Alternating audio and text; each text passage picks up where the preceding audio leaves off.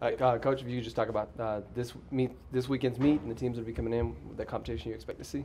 Yeah, so we're gonna Division I teams will have Iowa State, Oklahoma State, and Tulsa will be in here, and it's a pretty low-key meet. A lot of junior college teams are coming down from Kansas and Iowa. I'm sure they're trying to get a little warmer weather, which gives them a great opportunity to see our facility, see our campus, and so it'll be a low-key meet, but we'll try and get our guys out there and get some events. We obviously haven't done 400 hurdles outdoors yet, steeplechase, things like that. So it's a good meet to start out with and get our feet wet.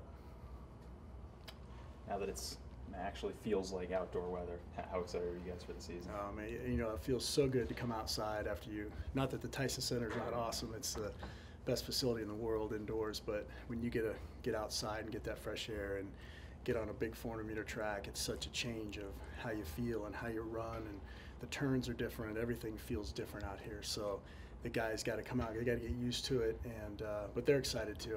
I think everybody feels good about being outdoors. The way both teams finished the indoor season, how much momentum does that give the whole program heading forward now?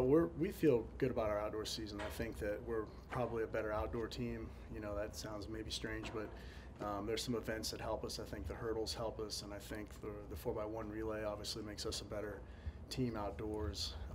I think we're actually better 400-meter wise outdoors too, because indoors is a different deal. Those turns are tight. There's cut-ins in the 400 and things like that make it harder for some individual athletes to run indoors. So I just think overall we're probably a better outdoor team.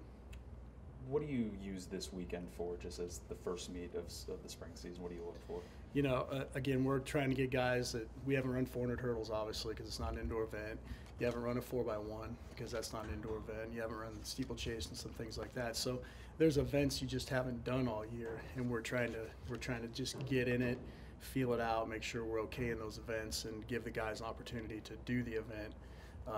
But obviously, as the year goes on, we're going to really focus on some of those individuals doing their premier event. Now we've got, like, our half milers are going to run the 1500 this weekend, and it's just what you do early. You try and get a different race in, so you don't just run 800 every single weekend. So there's things like that are going to happen this week, and they're kind of excited about it because they get to do a different event, and for them, when it's a long season, for them to get the opportunity to run some different events is really a good situation.